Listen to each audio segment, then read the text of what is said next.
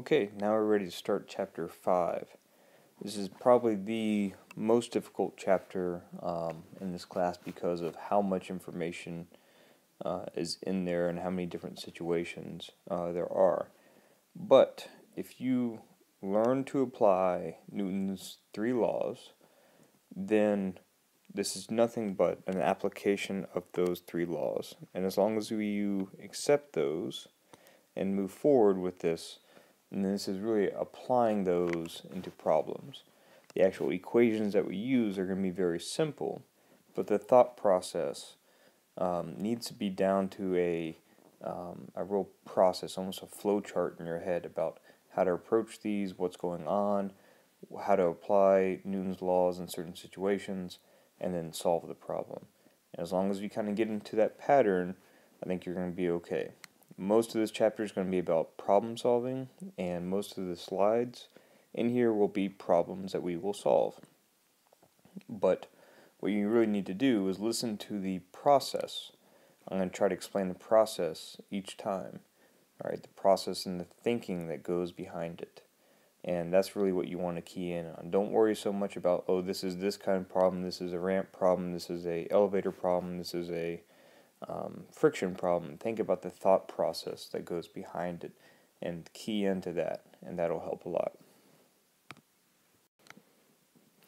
First of all, we want to go back to our concept of weight, and we said that weight is the force of gravity, and the key thing about that is that that is separate from mass. Right? Mass is the quantity of matter, or the amount of whatever kilograms. It's a mass of something. It's an intrinsic property. Weight, on the other hand, is the force of gravity on the matter, and weight can change depending on where you are on the Earth, depending on what planet you're on, whether you're near a black hole, whatever. Your weight can change, but the mass, the amount of matter that you have, does not change. Okay, and we can go further, and we can calculate this by using your weight is equal to your mass times the acceleration due to gravity. Later on, we'll actually call this the gravitational field strength, but for now, we'll just keep it as the acceleration due to gravity. This is not necessarily a new equation, because we had this before. We had force in generic terms is equal to mass times acceleration. Right? These are both vectors here. F equals ma, right? Well, specifically, we're going to be talking about the force of gravity, right? So I'll use that symbology for force of gravity instead of weight. Mass, well, that's the same. And then if we're talking about weight or whatever, we're talking about acceleration in y, or we're talking about g. So, this goes downwards, acceleration y is negative 9.8, right? And so I get the idea. If I have a 9.8 meter per second squared acceleration downward, then I get a weight of 9.8 meters per second squared downwards. Right? So essentially, your weight is mass times gravitational acceleration, and your weight pulls you downwards. This is the reason why, when we were doing 2D motion, if I had an object like this, right, we said it always accelerates downwards. Right? Acceleration y was negative 9.8. Right? There was no acceleration horizontal because there was no force horizontal. If I had to do a free body diagram while it's in the air at all points, the free body diagram looks like this, and that is it. Right? So accelerations come from net forces. This is my only force, so that's my net force. So that, therefore, it's always accelerating downwards. The reason it does not accelerate horizontally is because there is no force horizontally. Right? There's only a downward force. Right? So there's no acceleration. Accelerations come from net forces. The net force is down, therefore it accelerates down at the rate of 9.8. So let's do an example problem using this. It says I weigh 820 newtons. Again, this is a force, so we use newtons for weight. Kilogram, that's a mass, right? Sorry, mass, that's a kilogram. And then, of course, the acceleration is meters per second squared. And again, we get our kilogram meter per second, which is a newton. Okay, so 820 newtons on Earth. How much would I weigh on the moon, where the gravitational acceleration, otherwise known as little g, is 1/6 of Earth's? Okay, so if on Earth we have, see, little g on E for Earth, I have negative 9.8. And for the most part in this chapter, that negative is not going to be relative. Essentially, we just kind of take that away. The negative just means downward, so we're okay if we just want to, occasionally just forget that and just say 9.8. Okay, because we're looking at force and we apply a direction to the force. Okay, so that means my G on moon is 1/6 G on Earth. Okay, so I get 1/6 of that. So that means it's 1/6 of negative 9.8. Alright, and 9.8 divided by 6 gives me 1.633 or so meters per second squared. Okay, so that's what it's going to be on the moon. The one thing that does not change when I go from the Earth to the moon is my mass. My mass stays the same. Alright, so what is my weight? Well, if I weigh 820 newtons on Earth, and my mass stays the same, and I have 1/6 the acceleration due to gravity, if I have 1/6 of this value, and this stays the same, then I should get 1/6 the amount of weight. Right? Let's do a little bit more formal way. So I'll say if I just use the Earth values, I'll say 820 newtons is my weight on Earth.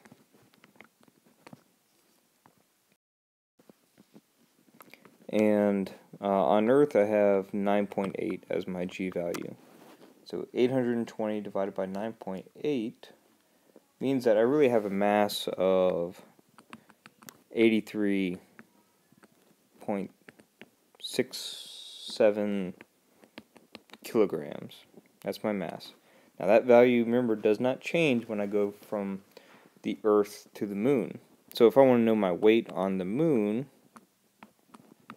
I use that same mass, because that does not change, kilograms, and I use the value I found for G, this value here, 1.633. Okay, and as long as I multiply those together, 1.633, and I get my weight on the moon is 136.6 newtons, or about 137 newtons. Alright, that happens to be 1/6 of the 820, and I could have done it that way too. I just wanted to show the fact that my mass, I can find my mass does not change. Alright, and what does change is my acceleration due to gravity, which then changes the force of gravity on the new surface. Okay, the next force we're going to visit in a little bit more detail from last chapter is the normal force. So we had two things. It always acts towards the object, and it's always perpendicular to the surface. That makes that 90 degrees and makes it a, here's a surface right here, and this is always 90 degrees, okay? It makes it normal, right? The key thing about normal force, and this is what I call a couple of these forces, they are lazy forces. It's a lazy force. It only works as hard as it needs to, right? If I put a book on the table, that table will only push up as much as it has to. Basically, if it's a flat table, we're talking about the weight of the book. If I put the book down on the table and then I push down additionally on top of the book, then it has the force of my push and the weight of the book together, and that normal force will grow. If I pick up on the book a little bit just to relieve some of the work from the table, then guess what? The normal force of the table will drop. So it's a lazy force. It only works as hard as it needs to, right? And that's what we need to think about when we do normal force, because it will grow or shrink. Think about this vector growing or shrinking depending on the situation, and basically to support only as much as it needs to. So here's our example for that situation. All right, so I'll draw a table and then some detail around that. Okay, I have a book on the table. That book is 3 kilograms. So the first one says 3 kilogram book sits on the table. What is the normal force of the table on the book? Well, I'm going to do a free body diagram on this because that helps me with all my problem solving. And I will put it on top of the book here and then see what we have. Okay, so I have a, that's representing my book there. The idea is that my free body diagram tells me I have a certain weight that goes downwards. And that weight is equal to its mass times g, and then it has a normal force that opposes it. And we get the idea that these are, right now they're currently balanced, right? They're supporting that normal force is acting to oppose that gravity there. Remember, they're not action-reaction pairs because the weight of the Earth on the book is the same as the weight of the book on the Earth, the gravitational force between them. And the normal forces are between the book and the surface, and they're a table, and the table and the book. Those are the action-reaction pairs for those. Those are separate from what we have here, which are these balance forces. Alright, so how much is this normal force right here? Alright, that's what I want to find, this normal force. Well, it's going to be equal to this right here. So if I do mass times g, gravitational acceleration, I will use for this slide and all these slides probably 10 as a quick, thing. So this is what I get to use. All right, and you get to use it on the AP exam if you have to. You could probably use it on the test at the end of the chapter, but for all your homework, you'll use 9.8. Okay, so my mass is 3 and g is 10, so I get a weight of 30. Okay, well, if my weight is 30 and I have this force going down and I have that force going up, that means at this time my normal force is also 30. Okay, so what's normal force? 30 newtons. Okay, now I have put a 1 kilogram mass on top of the book. What is the normal force of the table on the book? So I'm going to go draw here an additional 1 kilogram mass on top. Here's my 1 kilogram mass on top. Okay. Okay. So one thing I am actually free to do now is I am free to choose whatever object I want. And I can even choose what we call a system of objects. So in this case, I have two objects now. They have forces that are acting in between them, but really what I want to know is if what is the normal force of the table, right? The table on the book right here, all right? And you get the idea. This table has to support both the book and it has to support the mass that's on top. And that support is being transmitted through the book, or the weight is being transmitted through the book, basically. And we'll get into interacting objects a little bit later. But what I can do is I can treat this all as one system, right? So this is one object, and anything forces in between them, which are surface forces right there, we're going to ignore, and we're just going to look at that. So what happens now? I have a 1 kilogram object and a 3 kilogram object. When they combine as one system, they basically become a 4 kilogram object. So this 3 kilogram becomes 4. And this 30 newtons becomes 40 newtons. Right? So now if I have 40 newtons going down, then my normal force, by adding that extra thing on there, will be 40 newtons up. Okay, so my normal force grew in order to meet the new challenges of the additional block on top. Alright, now I come and I push down with 2 newtons of force on the mass. Alright, so I still have my other thing, so now I'm gonna, I got a hand coming in, or got some kind of additional, some kind of additional push going on here. Right? So I'm going to now add that as a point of contact. I'm not going to draw a hand here, but that's the idea. A hand is coming down and pushing down. And so I have my remote force right here, my weight. Right? That's still the same. And then I have my contact forces. My contact with the table is expressed by my normal force. Then now I have a contact with the hand, right? That is right here. That's going to be additional force. Right, so forces on the object I draw from the center. So I'm going to draw this down here, and I'm going to say there's an additional, how much? 2 newtons of force going down. And that's my force applied. Oops, write that a little bit better. F-A, force applied.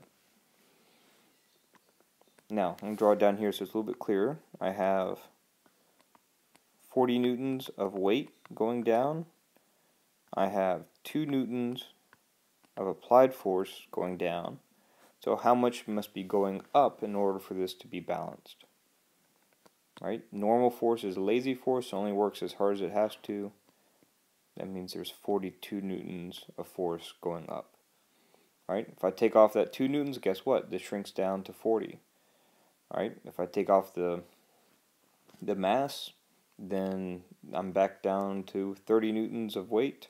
That means my normal force will shrink down to 30. Right? So it will grow and shrink as long as it can. Alright, for chapter 5, this is still our marquee, our number 1 thing to keep in mind. And now we're going to apply this in more complex situations than we did before. Last chapter we looked at, F equals ma, or, acceleration, was equal to net force divided by the mass. Okay? So we're going to apply this now in more complex situations, not just one-dimensional, but two-dimensional, different situations. Right? But this is key to remember, and I'll point at it, almost every problem, or I'll say it here in my slides here, video slides, for every problem. Alright, when you sit down to do a problem having to do with force, the first thing that you should think about, the first thing you should say to yourself, alright, is the object accelerating? First thing. Don't even think about what kind of problem it is, whether it's an elevator problem, is it whatever. Read through it and say, is the object accelerating? If the answer is no, right? If there is no acceleration, right? Well, accelerations come from net forces, so if there is no net force, there is no acceleration. That means the sum of the forces, otherwise the net force, must be 0, right? So if I had to say that in a fancy way, I would say the sum of the forces is equal to 0, otherwise known as the net force is equal to 0. Okay? Because there is no acceleration. The word we call this is equilibrium. No change. Everything is fine. Alright? If the answer is yes, there is an acceleration. If there is an acceleration, then there is a net force. Right? So that means the sum of my forces is not equal to 0. Oops, that's the so not equal to 0. And then what do? I apply Newton's second law. So that means the sum of my forces, there is an acceleration. Actually, let me write that a little bit different way. The acceleration is equal to my net force, whatever that is, divided by my mass. And this is Newton's second law as we wrote it. Okay? So in this case, we're applying that idea that there is no net force, there is no acceleration. Or if there is an acceleration, there is a net force. But no matter what, the number one thing you think of every time is the object accelerating. Yes or no, and then you go down one of these two paths. What we're going to do first is talk about how to solve problems in equilibrium. Then we're going to come back and solve problems when there is not equilibrium. So there are two cases when you are in equilibrium. Right? Again, equilibrium means no acceleration. First question you ask yourself, is the object accelerating? If the answer is no, there's two possible reasons why. One, it is at rest, and it is remaining at rest. Two, it is moving at a constant velocity. Again, constant velocity means both magnitude, speed, and direction. Right? So if it's going in a straight line, continuing in that same straight line at the exact same speed, it is not accelerating. If it is at rest, we call this static equilibrium. So equilibrium means no acceleration, no net force. Static means it's not moving.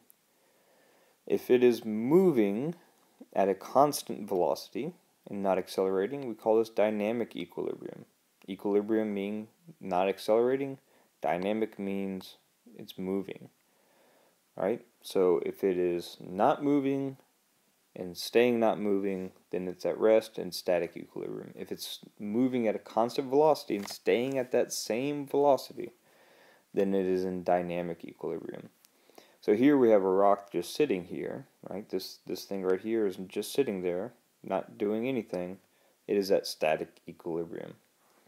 You're driving down the highway, right? And you're on cruise, you're cruising at 50 miles an hour.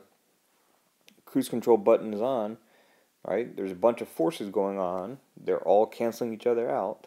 There is no net force, and you stay at that exact same speed. That's what your cruise control does. So let's consider static equilibrium first.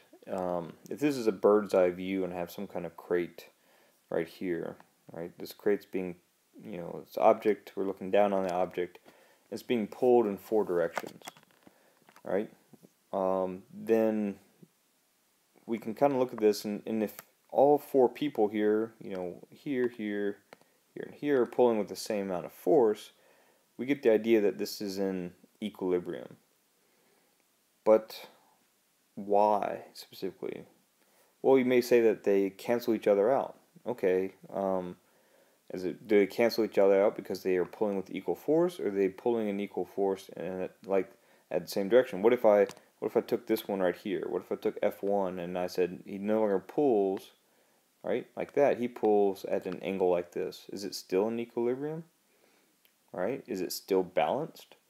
He is kind of pulling to the right, but he's also kind of pulling, down a bit. Right? So specifically, what we look for when we look at equilibrium is, and this is what our mental process is that this one is opposing this one.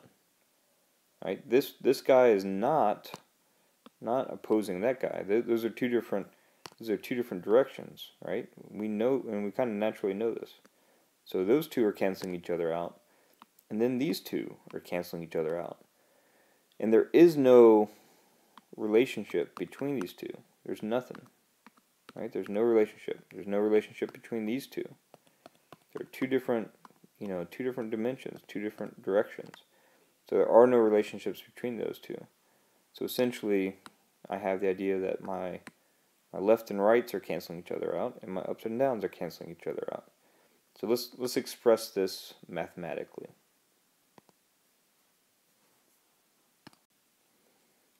Alright, so in order for something to be in equilibrium, the sum, and this is all fancy, just written stuff, the sum of my forces, my net force, must be 0. So my sum of my forces, when I add up all my individual forces, must be 0. And again, I can write this just as easy without doing fancy math, sigma, sums, and like this. My net force, right, is equal to 0. But just like we saw in that last slide, it's only because my right force canceled with my left force, and only because my up force canceled with my down force, not because my right and up canceled each other. So what we end up doing, just like we did with vectors, we treat our horizontals completely different from our verticals. And the reason that it's not accelerating is because my horizontals cancel each other out. There's no net force horizontally, and there's no net force vertically, right? And so what we'll see now is that those two things are separately. I could be canceled out horizontally, right? Right and left could cancel each other out, but maybe up and down does not. And then I have an acceleration, but I don't have acceleration left and right. I have an acceleration either up and down depending on that net force. So what we want to do specifically is say that, right, that the net, like the net force in X, right, is 0, and the net force in Y is equal to 0, right? This is what satisfies us for equilibrium, that my X's cancel out and my Y's. My lefts and right cancel out and my ups and downs, because those are completely separate from each other, right? Pulling something right and pulling something up, right, those two things do not cancel each other out. They just go in a combination of those two directions. So in order for this to be true, I must have no net force in X, and I must have no net force in Y, right? Whether you use this sum or whatever, or these, it doesn't matter. The key thing is that my X's cancel out my lefts and rights, and my verticals cancel out too, right? So that's going to meet my static or my equilibrium. More specifically, right, the sum of the forces, otherwise known as the net force. Right, we have this equation already. That my net force is equal to my, so in this case, net force in X is equal to my mass times acceleration, Newton's second law, and that's equal to 0. And it's equal to 0 because my acceleration is 0, the first question that we asked. And we'll revisit this when we get to dynamics, because we're going to have to look at this in more specifics.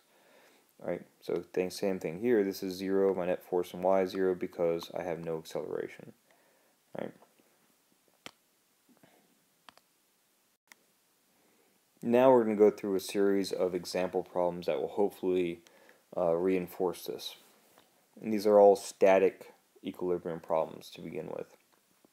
And then we'll get to dynamic equilibrium, and then we'll get into non-equilibrium problems. So the first one, we have an orangutan that weighs 500 newtons and hangs from a vertical rope. What is the tension in the rope? We want to solve these in the proper way. So let's first identify our forces. Okay. First, orangutan, it says it weighs 500 newtons, so there is a weight that is involved. It hangs from a vertical rope, right? So if I had to draw here's my orangutan right here, orangutan, and it hangs from a vertical rope, right? Draw my system around it. I say, what's my remote force? Weight, right? What is my contacts? Well, the only thing that's contacting it is this rope right here. So I have some kind of tension, okay? So let me draw those two. Free body diagram dot right here, I have a weight going down, and that is 500 newtons. That's told to me, it didn't give me mass, it just gave me weight. Right, for this to be hanging, right, which means no acceleration. So one of the first things pops in my head, is this accelerating? No, it's not. So that means that the sum of my forces in Y must be 0. Right? I have no forces in X, and my tension goes straight up. So, but my sum of forces in Y must be 0. So that means if this is 500 newtons down, then my tension must be 500 newtons up. Okay, so my tension is 500 newtons up. So that's the tension in the rope. Okay, now let's do this again with 2 vertical ropes. I'll set it up just as it had before, and then go from there. Okay, so I drew my diagram here. I have my orangutan hanging by 2 vertical ropes. The orangutan's my object. Draw a circle, identify my remote force, and then I get the idea that I have 1 and 2 different tensions, and I'll call those T1 and T2, right? So I have 2 different tensions, one from here and another one from here, T1 and T2. Right, so now I have to diagram. My rules for weight is they always go down, straight down, and I'll say that that weight is given to me, and same as last problem, 500 newtons. Okay, now I have 2 tensions. The tensions act in the same direction as the ropes, which means that they both act up. Alright, we're going to ignore the fact that they're next to each other. We'll just draw them both vertical like this.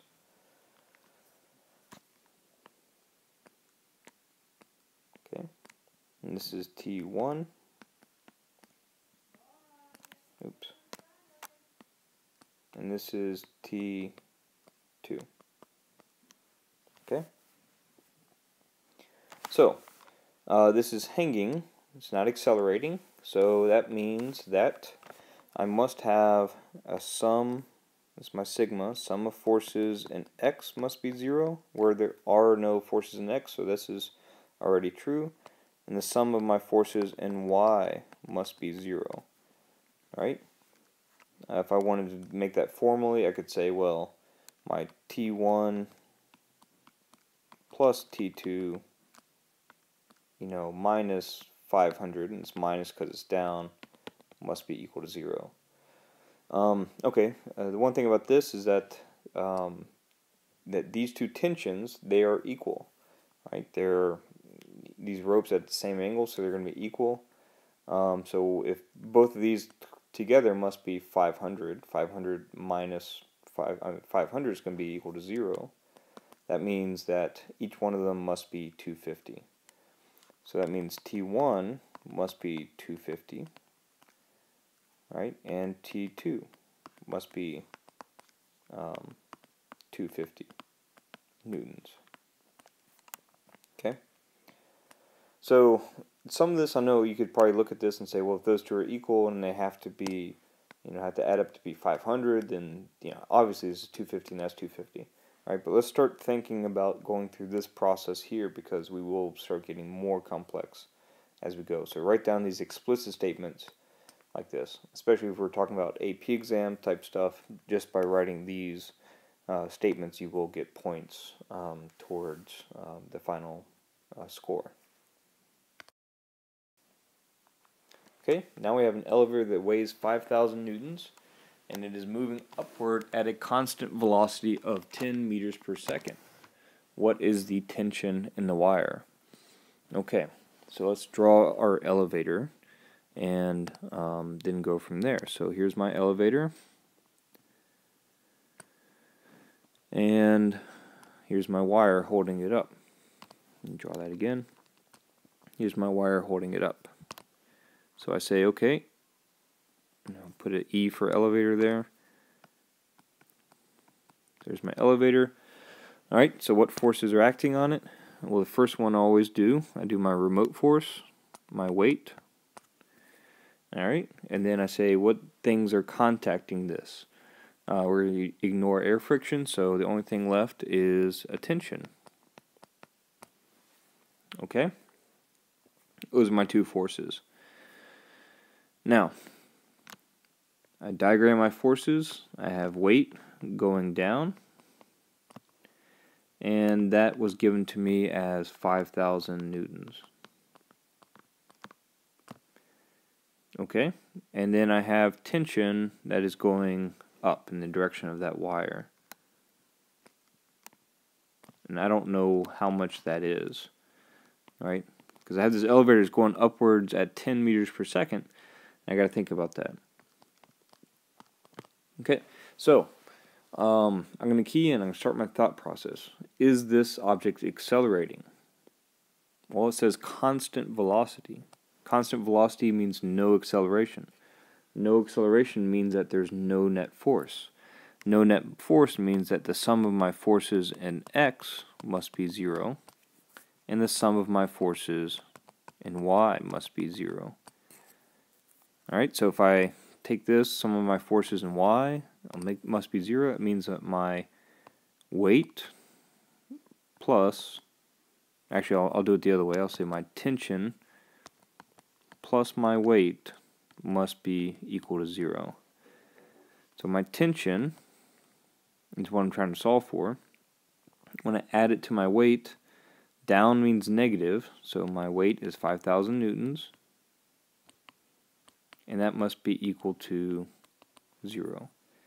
Solve for T, and I get a tension of 5,000 newtons. So eventually, again, we will be doing this much, this type of problem. You'll just say, okay, well, my weight is 5,000 newtons. It's moving at constant velocity, so therefore this must be 5,000 newtons. Alright, and that's okay. It's okay. You don't have to show all this stuff for something like this, but we must start thinking about this process down here, and identifying, because as more complex problems arise, we need to address that. Okay, we have 4 circus workers who are trying to secure a tall wooden pole. One worker pulls north 50 newtons, another worker pulls west 50 newtons, a third worker pulls south with 100 newtons. What force must a fourth worker apply to keep the pole in equilibrium?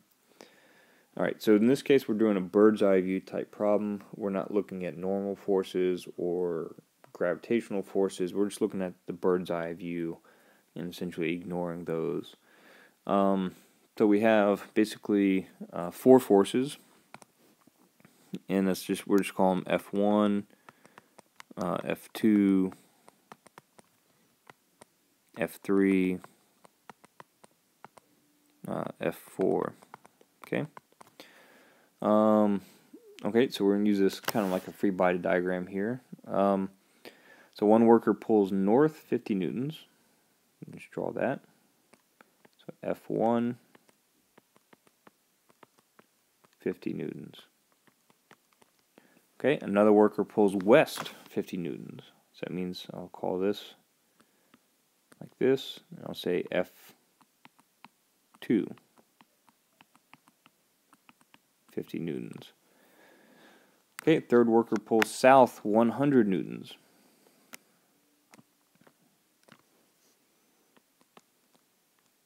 (100 newtons), and this is F3. Alright, with what force should a fourth worker apply to keep the pole in equilibrium? Okay, so if there was no fourth worker, right, and I looked at this, I would have to say, is this in equilibrium? So if this is 50 newtons up and this is 100 newtons down, then those two are not canceling each other out completely. There's something left over. 100 newtons down, 50 newtons up, that's a tug of war. There's going to be a net of 50 newtons down. Alright? And if this one, right to left, alright, if I have 50 newtons to the left, I'm going to need something over here to balance it out. So I'm going to need 50 newtons that way too. Let's think of this using our kind of mathematical process. So what I want is in order to be in equilibrium, I want the sum of my x forces to be equal to 0, which is saying I want F2 plus F4, and specifically F4's x component, to be equal to 0. What is F2? F2 is 50 newtons. F4 x component I do not know yet. That's what I'm solving for. So I want that to be sorry, if this is F2, F2 is going to the left, so I want to make that negative. F4 X must be positive 50 newtons, okay? So I know that my X component must be 50 newtons to the right. Sum of my Y's, in order to be in equilibrium, must be equal to 0, which means my F1 plus F2, no, not F2, sorry, F3 must be equal to 0. F1 is 50 newtons. I'm sorry, I apologize. Back up there. That means that F1 plus F2 plus F4's Y component, because F4 is going to have to do some balancing in Y, must be equal to 0. Alright, F1 is 50 newtons, and that's positive. And it's going north. F3 is 100 newtons, and it's going south, so it's negative. And that's going to be plus F4Y is equal to 0. Alright, now let's keep on moving and try to solve for this. Alright, so let's see, this is negative 50 plus F4Y is equal to 0. Alright, which means that F4Y must be 50 newtons. Alright, so I get the idea that I have to have 50 newtons in X and 50 newtons in Y, and they're both positive, which means I need a force that goes, this is F4X, 50 newtons, and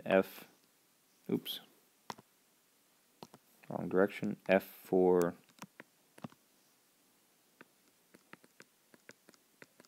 50 newtons. So this is 50, and this is 50 newtons also. Okay, so what do I end up with? Right, I have an X and a Y component, and I need a resultant. So I'm going to add those. So I say, okay, that's like 50 here, and 50 here. Alright, and this is my resultant. 45 degrees is going to be my angle because those are equal. And then now I have to do the Pythagorean theorem to find that out. So the square root of 50 squared plus 50 squared. And so I have to pull at 70 newtons, 70.7 newtons at 45 degree angle, or 45 degrees north of east, or basically northeast. Alright, so if I had to draw that in my free body diagram now, in order for all this to balance out, I would have to do 70 newtons, 70.7, and then at a 45 degree angle. Alright, so to rehash, or to look at this again, I had 4 forces. Alright, the fourth was unknown, but I knew that these 3 forces, when combined with another set of forces in X and Y, would have to cancel each other out to stay in equilibrium. I applied my equilibrium equation, right, in X, that my horizontal has to have something over here, so I found what that X component of that fourth vector needed to be, or the fourth force. So I found this to be 50 newtons. I also had to find that my Y's needed to cancel out, which means I needed another 50 newtons going this way. So this fourth force had to have both 50 newtons going east and 50 newtons going north. When I combine that, I get 70.7 newtons going northeast.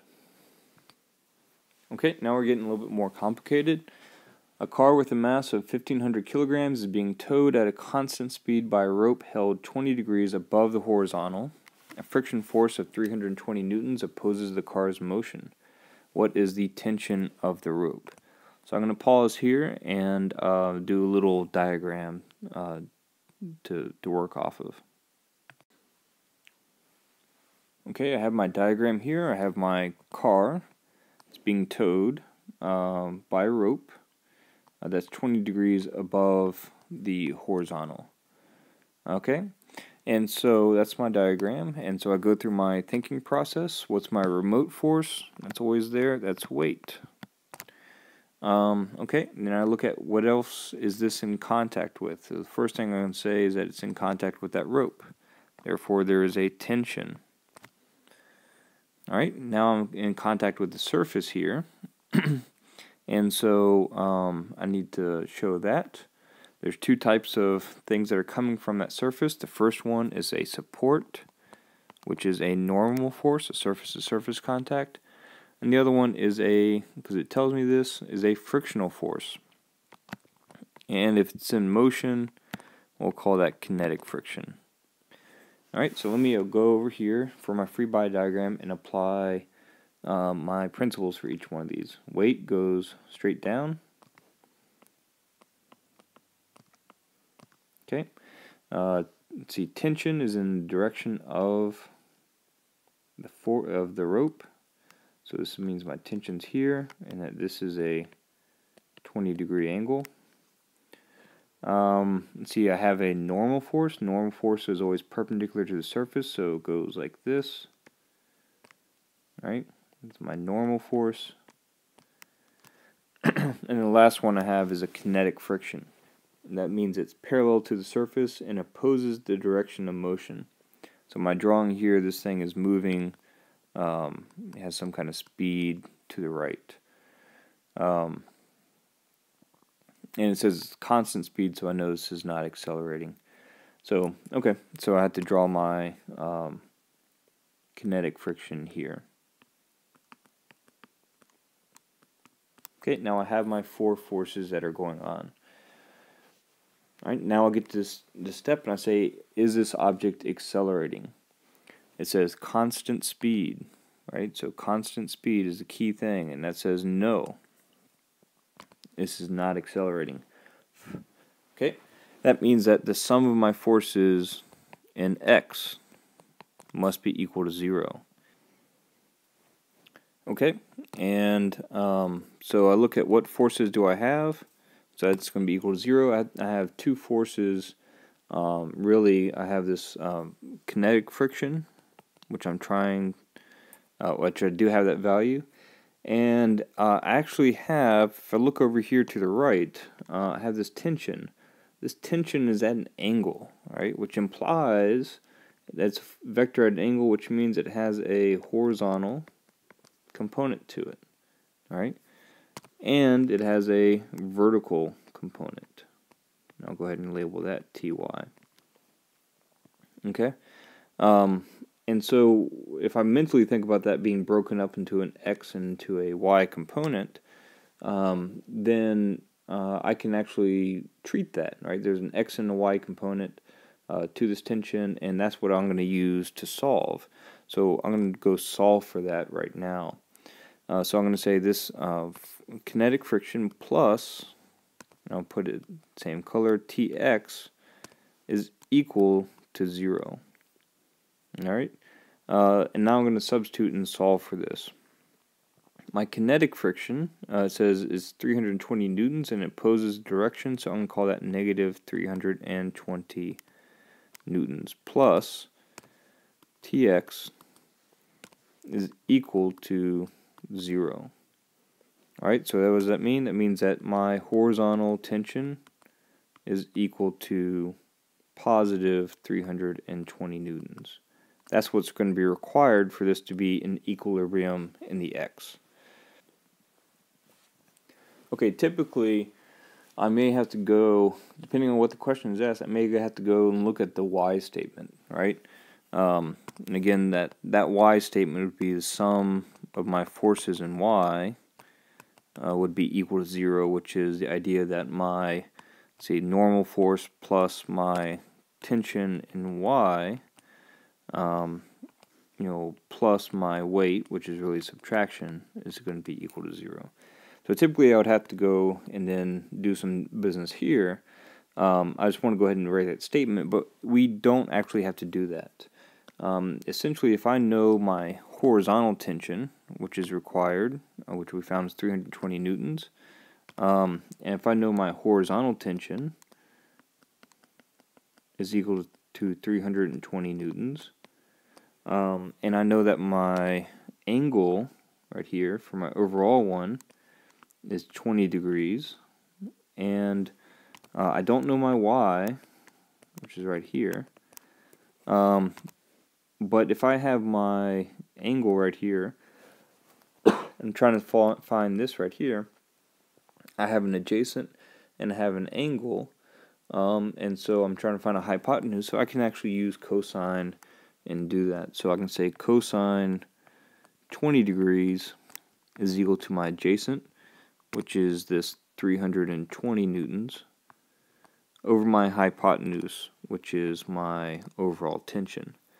So if I want to solve for tension, that's equal to my 320 divided by cosine 20 degrees. Okay, so 320 divided by cosine 20 is 340 newtons. Okay, 341-ish, about the same. Alright, so that's what's required for this tension right here. Alright, so this tension right here has to be 340 newtons. When broken out, the horizontal component has to be 320, and I could actually find what that y component had to be. And we'll have problems later on. We'll have to do it. Basically, if I wanted to know what this normal force was, then I can easily calculate the weight. I can use what I know about the tension to find this, and if I wanted to find my normal force, I would have to, solve for both of these, and then I could find my normal force. Okay, another problem here. A sign is suspended by two cables, each with a tension T1, each with its own tension T1 and T2. If a 980 Newton weight is attached to the cables, what is the tension in each of these cables? I already have a diagram here, so I'm just going to go with that.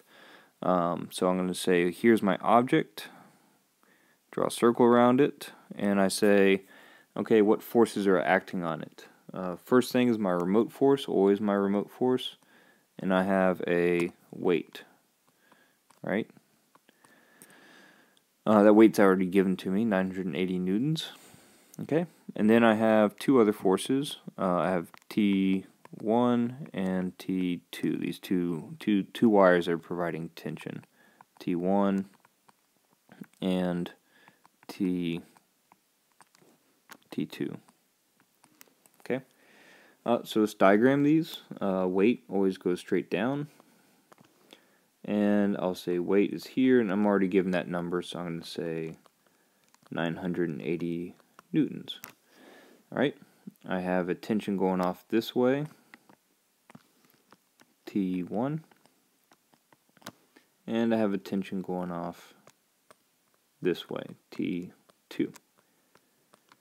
Alright, these are both at 60-degree angles right here.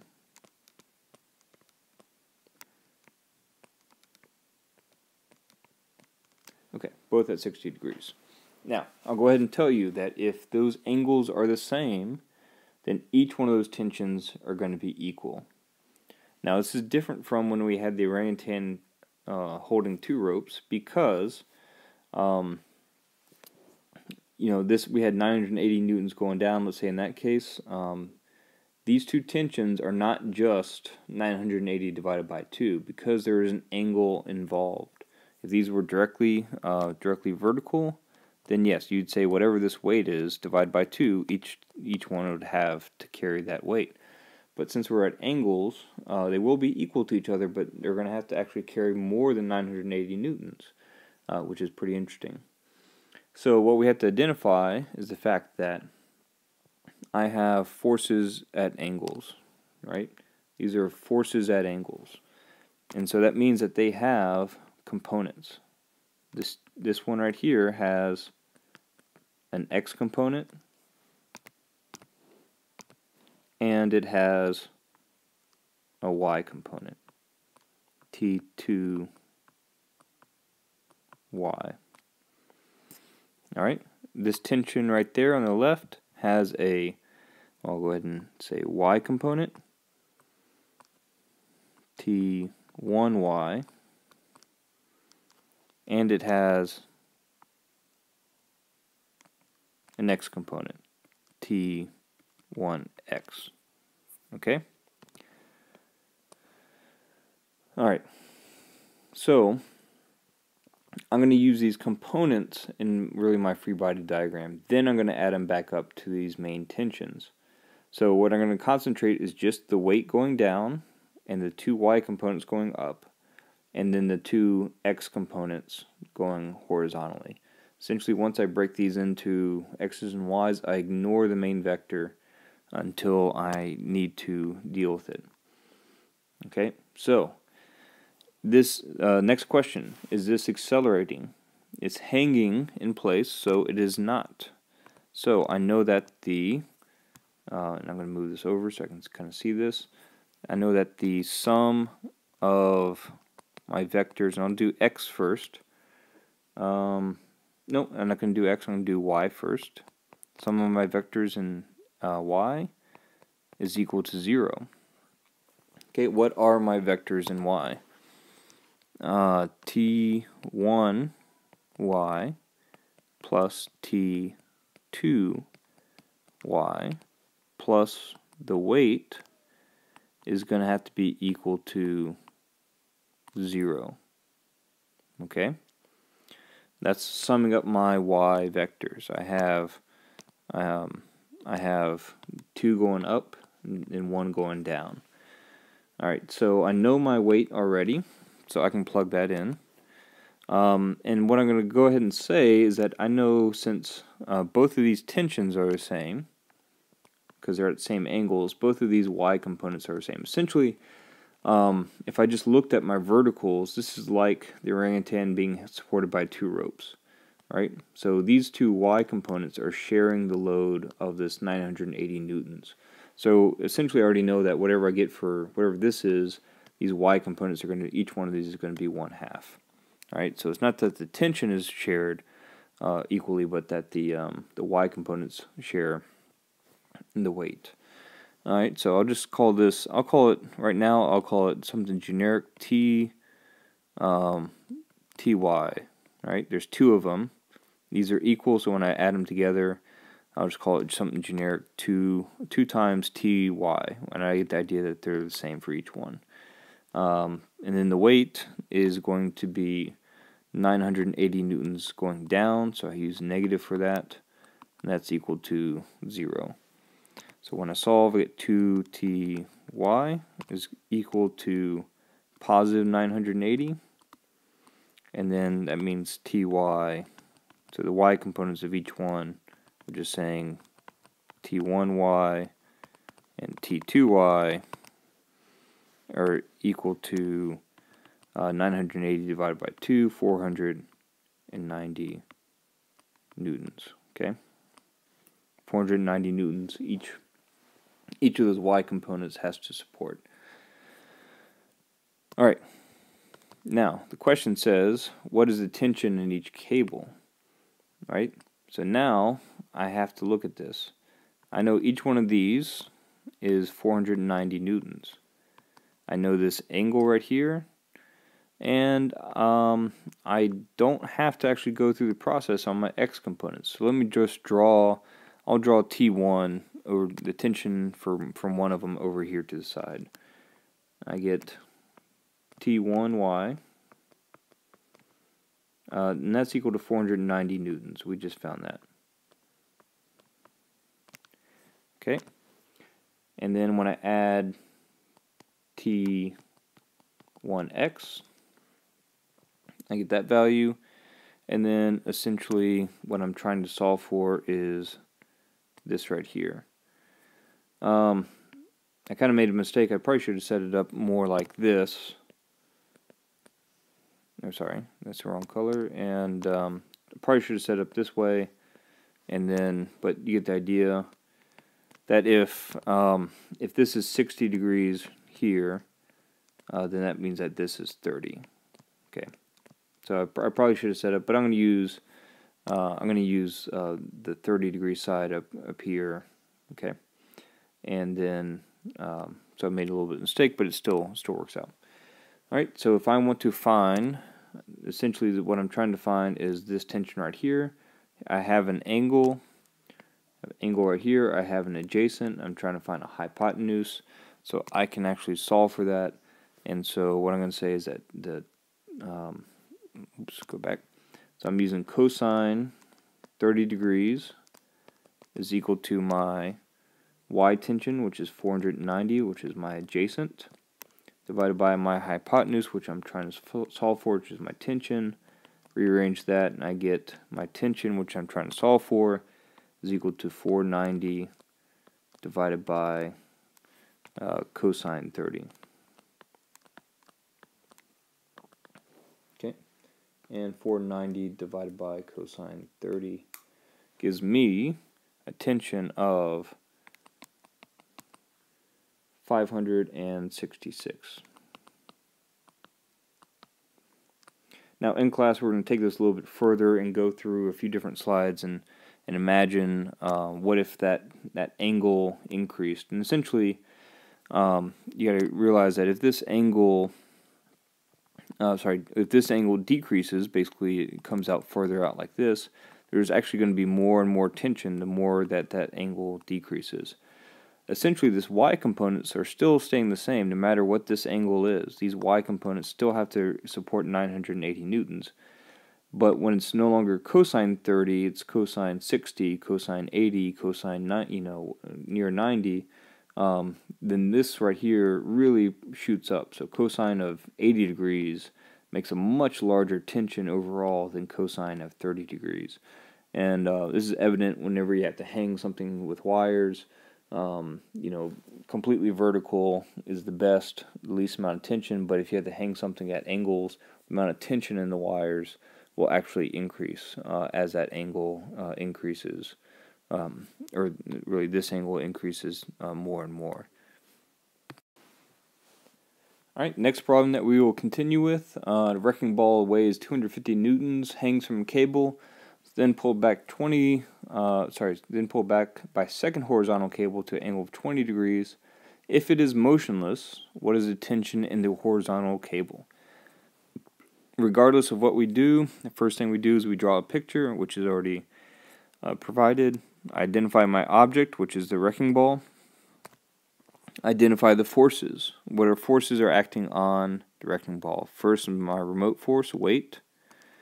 Then I'll look at this, and I'll call this one T1, I'll call this one T2, and I have T1 and T2. Okay, I draw this in my picture using my principles. My weight always goes down. Was that given to me? Yes, it's given to me as 2,500 newtons. Alright, and then I have two tensions. T1 goes completely horizontal to the left, and then T2 goes off at an angle like this. Alright, so now I'll get to the part that I actually had to start thinking, is this accelerating? Right? If it is, then there is a net force. If it is not, then there is not a net force. So if it says that it is motionless, right, and is remaining motionless, that means it is not accelerating. Right? So I start saying that my sum of forces in x is equal to 0. My sum of forces in y is equal to 0. Okay, we'll hold off on the y's here for a second. First of all, I have a vector at an angle. T2 is a vector at an angle, and I hate vectors at angles. So I'm going to draw something and then, erase it. Essentially, there is a, x component to T2, T2x, and then there is a y component to T2. I drew it over here right now. I'm going to come back and erase that now. The one thing I want to point out is that this angle is 20 degrees. Alright, so this angle is 20 degrees, this is 90, then that makes this 70. And this is the angle I'm actually going to use because it's more convenient. Alright, so let's see if I can erase some specific things here. And I cannot. So what I'm going to do is I'm just going to redraw this over here. I'm sorry, I'm going to have two of those pink arrows. And essentially, I want you to scratch out and ignore this one, right? Because it won't let me erase it. This is T2Y. Okay, and this is, we said that the top angle is 20, which makes this one 70 degrees here. Okay, and after I kind of break this into X and Y, I kind of ignore T2, and I only look at the X's and I only look at the Y's. So some of my forces in X, well, that's T1 plus T2X. I don't need those vector arrows really for X components, but right, those two together must be equal to 0. So I don't know what T1 is. I don't know what T2 is either, or T2X is. So I'm going to come back to this one. I'm going to leave plenty of space, and I'm going to go look at my Y components. So sum of my forces in Y must be equal to 0. What do I have? I have T2Y plus my weight. That has to be equal to 0. So T2Y, so what I'm actually going to be solving for in the short term, is equal to my weight, which is 2,500 newtons. Alright, so what does that mean? That means that T2Y is equal to negative, oops, I'm sorry, erase some of this right here. So this is actually it's negative because weight goes down. T2Y is equal to positive 2,500 newtons. Okay. Remember, I'm trying to solve for T1, which is this horizontal force right here. I'm trying to solve for that. All right. In order to know this one, I have to know this. Right. So actually, if I can find this, I can find that. But using next component, I can actually use this Y component to find this. So let me redraw this triangle up here, and then use that. So I'll say I have T2X, I have T2Y, and I know that this is a 70-degree angle. I just found that my T2Y was 2,500 newtons. So let's write that out. 2,500 newtons. Okay. All right. So if I know my angle and I know my opposite, I could go and find this overall tension, but I really don't care about that. What I care about, because I'm trying to find my horizontal, is this guy right here. That's what I care about. So I'm actually going to use tangent. So if I say tangent 70 degrees, that equals to my opposite. My opposite is 2,500 newtons divided by my adjacent, which is T2X, which I'm trying to solve in the short term so I can find this T1 right here. See, if I know this, then I know this. All right? And so I rearrange this, and I get T2X is equal to 2,500 newtons divided by tangent 70 degrees. Okay, 2,500 divided by tangent 70 is 910 newtons. T2X is equal to 910 newtons. Okay. Now, I now have that value, I can go back to this equation here. I'm trying to solve for T1. I know that my T2x is to the right, so that's going to be positive 910 newtons. And that is equal to 0. So what does it mean? That means that tension in the T1 is equal to negative 910 newtons. And then negative just means it's to the left. So I'm okay with that. So that means 910 newtons to the left, right? Which is much less than the 2,500 newtons. That's kind of vertical in this component right here, right? So this is a lot, this is little. Kind of makes sense with that 70-degree angle. That this would be a lot and this would be a little, but this only has to oppose this, okay?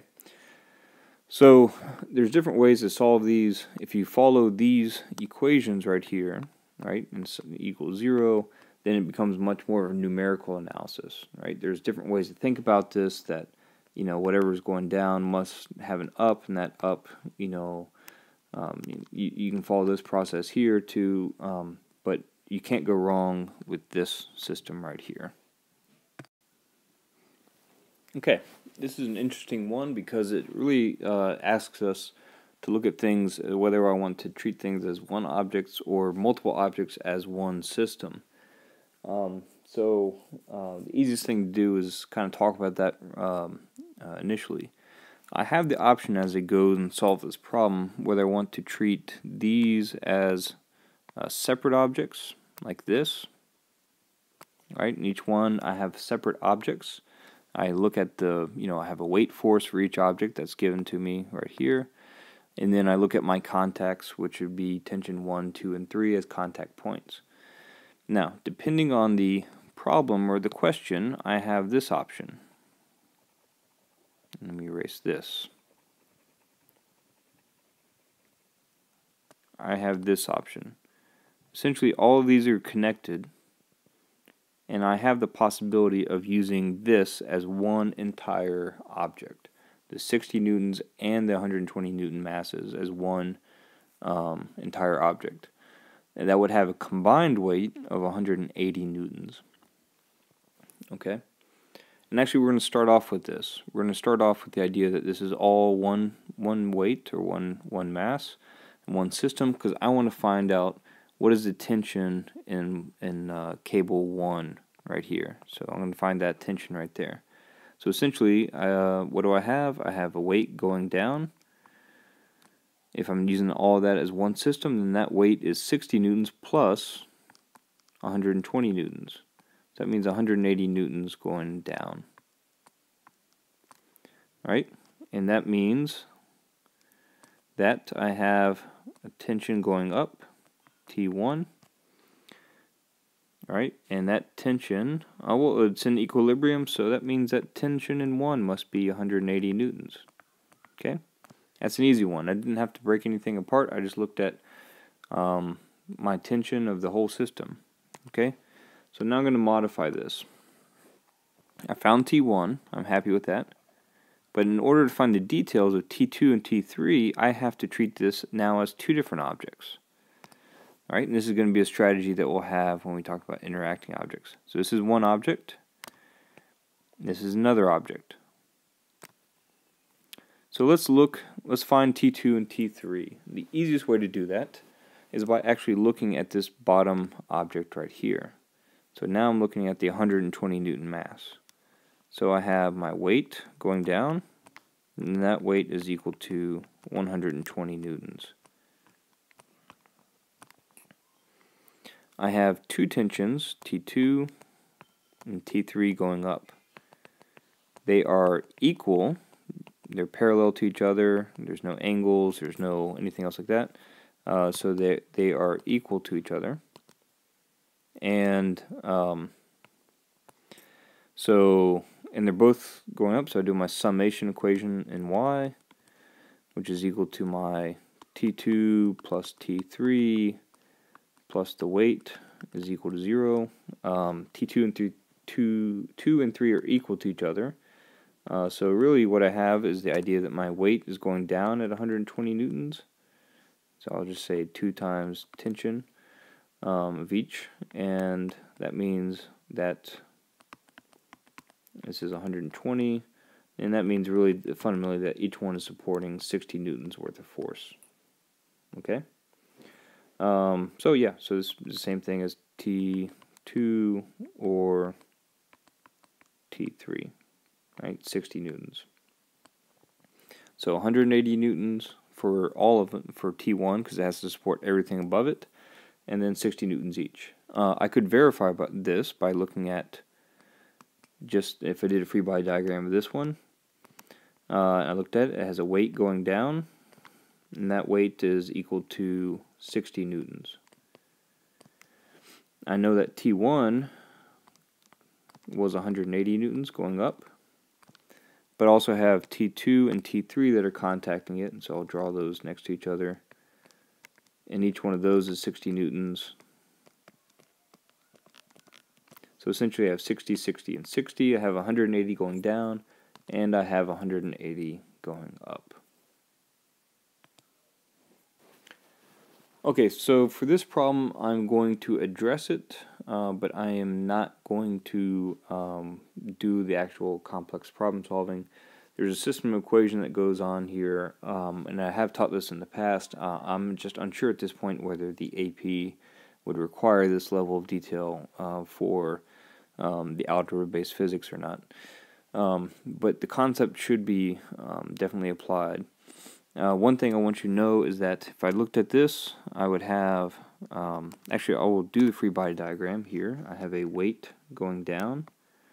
That weight is 153 kilograms times what I will use as 10, so 1,530 newtons. Okay, I have 2 tensions here. One is at 45 degrees, the other one's at 30. If I use my complementary angles, all that kind of stuff, this is 45 degrees, and that means that this right here is 30 degrees. T1, T2. It means that this has an X component, so does this one. This one has a Y component, right? T1Y and T2Y. Okay, so we've broken this up, and one thing I want you to notice is that put yourself in this situation. The best thing I can think about is monkey bars as a kid, and you're going from one bar to the other. You basically have your weight that is supported by the arm that is more directly above you, and as you're reaching for the next bar, basically that bar, that arm that is reaching for the next bar, which is kind of extended further out at a lower angle, doesn't really bear your weight. It's just kind of pulling you in that direction. And it's the one above you that's always kind of bearing your weight more. It's the one with the greater angle that does that. And the one horizontal just kind of starts bringing you in that direction. So in this case, you have this very similar thing. So I just fundamentally want you to know in these kind of examples that the one that actually is extended at the lower angle is the one at the lower angle has less tension than the one at the higher angle, because this one is bearing more of the weight, right? So these two are not equal in this case, right? So in this case, T2Y is greater than T1Y, even though they're kind of drawn equal in this case, but they're not actually, and that creates an imbalance. And so essentially, whichever one has the greater angle, right? In this case, is supporting more of the weight and has a greater amount of tension. The one that's out wider is just providing mostly horizontal support and not so much vertical support. Okay, now this is our first introduction to ramp problems. There's only one key thing that or two key things that we have to do for ramps. One is understand that our forces still act the same way, perpendicular to the incline or the surface, directly down. The other thing that we can do in this case is we can change the way our axis actually looks. So let's look at that first.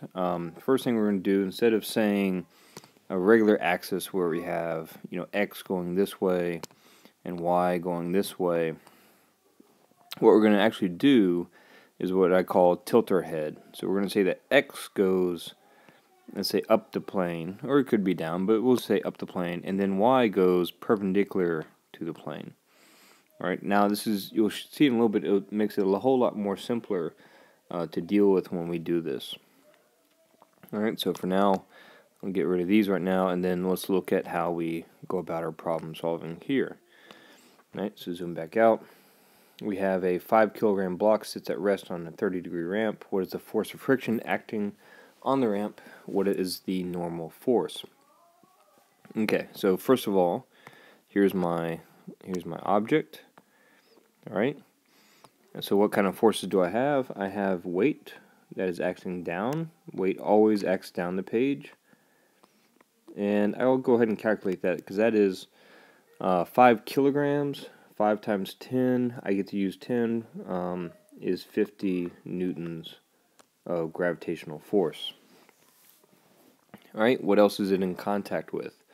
It's in contact with the surface. So what's the surface doing? Surface is providing a normal force like this. Okay, a normal force. What is the surface also doing? It's providing a frictional force, and that frictional force is up the ramp. So essentially this is a frictional force and a static friction. Alright, so now we identify the fact that this object is at rest, right? It sits at rest, which means that all my forces are gonna, cancel out, and it'll be in equilibrium. So I would typically write the statement, my equilibrium statement: all my sum of forces in x is equal to 0, and all the sum of forces in y is equal to 0. I'm going to hold off on that because I want to identify something first. First of all, if I just look at a traditional x and y orientation, what I would notice is that this weight is the only force that is going like either straight up and down or left and right, and these two essentially would be vectors at angles. Alright, and so I'd have to split this into an x and into y, and I'd have to split this into an x and into a y. And this actually isn't that bad. This would be 2 of them, and 1 I wouldn't have to split up, but when we get more complicated ones, it becomes an issue.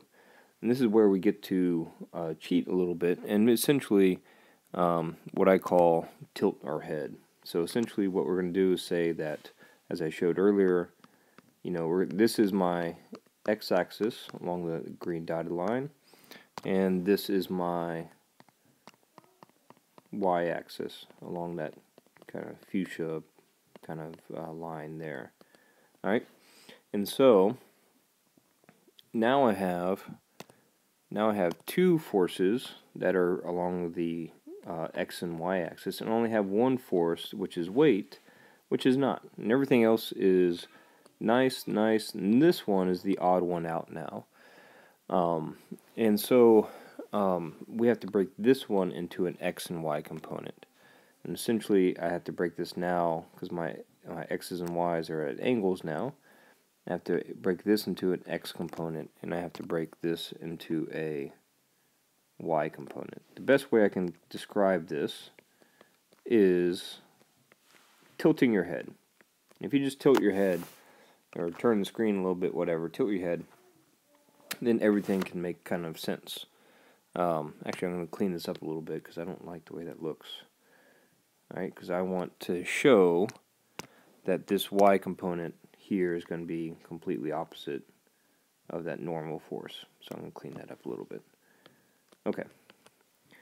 Now, you say, how can I figure out what that is? I don't know any kind of angle associated with this. So what I'll go ahead and tell you, and something this is, just go ahead and memorize, that this angle right here is the same as the angle of the ramp. Whatever angle of the ramp is, that's what this angle is right here. Alright, so what I'm going to do is I'm going to take this weight and I'm going to break it up into a x and a y component. And I'll go over here first, and you know, this is something we'll eventually kind of memorize. But so essentially, this is 30 this is 50 right here, 50 newtons, and then we'll break this into a x. I'm sorry, that's a y. So weight y and a weight x. And again, that weight x is going to be, we'll move it up, you know, to where it is on that left diagram there. We know that this is 90 degrees and that this right here is 30. Alright, so if I want to find my x component, then I know that my x component here is going to be my hypotenuse 50 times, okay, that's an opposite and a hypotenuse, so I'm talking about sine. So sine 30 degrees. And if I'm looking for a y component, that's going to be 50 times cosine 30 degrees, since it's my adjacent, right? And this will always be true. My x component will always be the sine, and my y component will always be the cosine. So go ahead and memorize that if I want to find the x component of weight on a ramp, then it's the weight times sine of the angle of the ramp. If I want to find my y component of weight on a ramp, then it's going to be my weight times the cosine component. The cosine of the angle of the ramp. Alright, so I calculate these values, and I get, for my y component, I get 43.3 newtons. And for my cosine, or my my sine component, my x component, I get 25 newtons. That's one, because sine of 30 is 1/2. All right. So now I know these values. This is 43.3, and this is 25 newtons. It's an N for newtons. All right. Now we're going to go back and say this is an equilibrium, so that therefore my my x components all add up to be 0. So the sum of my x forces is equal to 0. That means my weight of x plus my static friction is equal to 0. Alright, my weight in x is 25 newtons, so I'll say 25 newtons to the left or down the ramp. That's negative. Plus my static friction is equal to 0. That means my static friction is equal to 25 newtons. What is the force of friction acting on the ramp? 25 newtons. Okay. Now I'll continue with this. Second question is, what is a normal force? Well, let's look at that.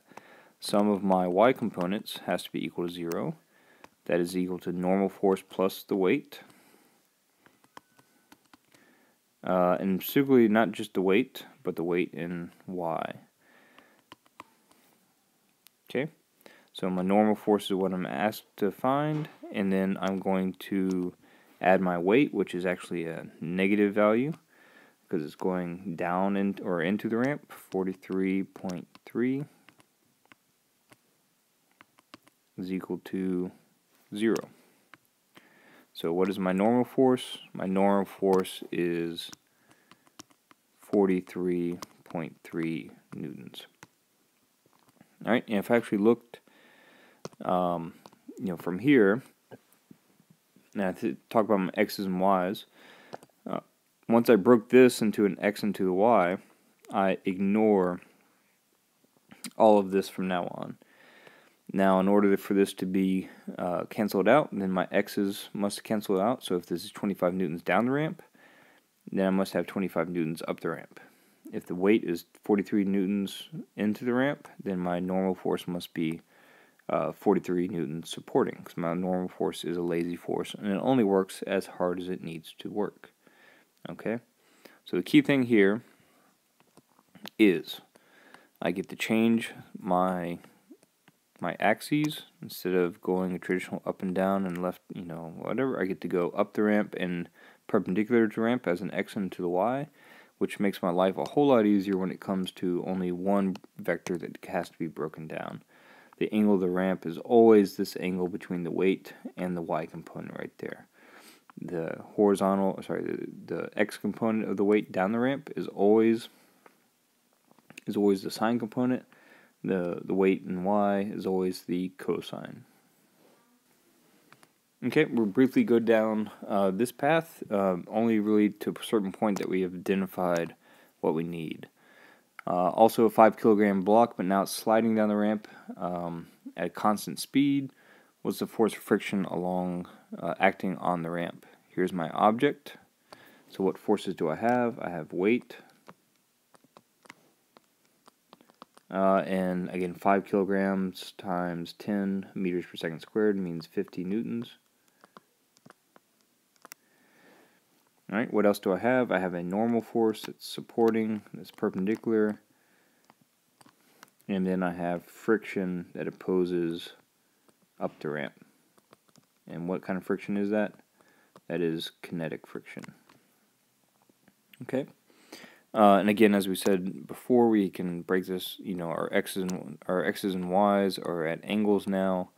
So we have to adjust for that now, saying that my kinetic friction, my normal force are the same. Are on the axes correctly, and that these the weight is not. So I have to break it into an X and into a Y. Right now, this is 30 degrees, and so on, so on. Okay, so actually, if I just take a step back, because my next step is going to be, is this accelerating? Is it? No, it says it at a constant speed. That means that all of my X's cancel out and all my Y's cancel out. Again, I've ignored this once I broke this up. All right? My Y component, my X component is always my weight times sine 30. Sine 30 is 1/2, so this is 25. This is 25 newtons, which is exactly the same as it was last problem. So the fact that it's actually going down the ramp at a constant speed does not change the force of friction. The force of friction is canceling out whatever is going down the ramp. So guess what? Even though this is kinetic friction in this case, this is also 25 newtons. Okay? So it's actually the same problem, the same setup from the last one, except instead of being at rest, which is equilibrium, static equilibrium, we're in dynamic equilibrium. It just happens to be moving, but still the forces cancel out and the forces are the same. And so the exact same thing would happen in the vertical too. If I wanted to know the normal force, this would come out to be 43.3, which was the last problem, which means that my normal force would also be 43.3 newtons. Okay? So keep this in mind as you go along. It doesn't matter if it's at rest or sliding down the ramp at a constant speed. That either way, that indicates that everything cancels out. As long as the mass is the same, the angle of the ramp is the same, then my frictions and everything else will also be the same. Okay, last example for this section. A 2,000 kilogram elevator is lifted at a constant speed of 3 meters per second for a distance of 20 meters. What is the tension in the supporting wire? So I have my elevator here. Draw a circle around my object. What forces are there that are remote? I have weight going down. And what else is in contact? I have a tension going up. Alright, so I have tension and then weight. I'll go ahead and calculate my weight. If it's 2,000 kilograms and I use 10 instead of 9.8, that gives me roughly about 20,000 newtons. Alright, so 20,000 newtons is the weight. Next thing I ask, it says, what is the tension in the supporting wire? Mentally, I ask myself, first step, is this accelerating? And so it says constant speed, right? So that is not acceleration.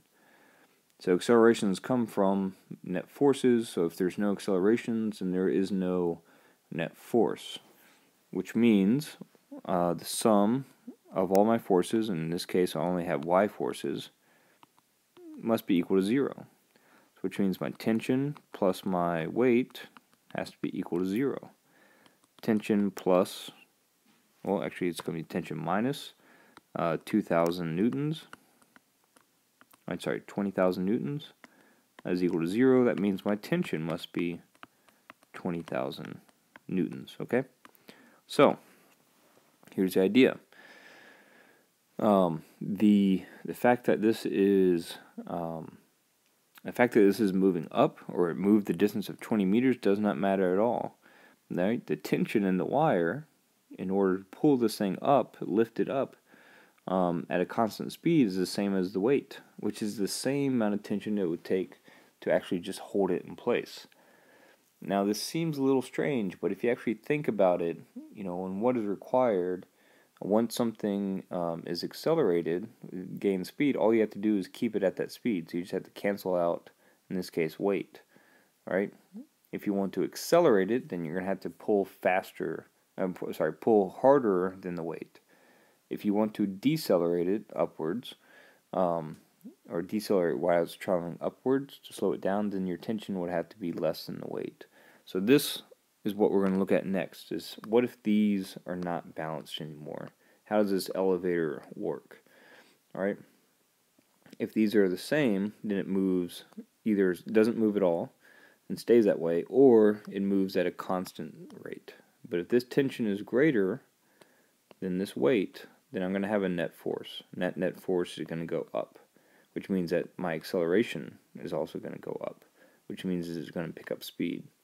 And if I want to do the opposite, where it decelerates or it accelerates downwards, then this tension is going to have to be less than this weight, right? And so weight's going to take over and slow it down, and then that's how it stops where it needs to be. Okay, and we'll address that next in our dynamics section.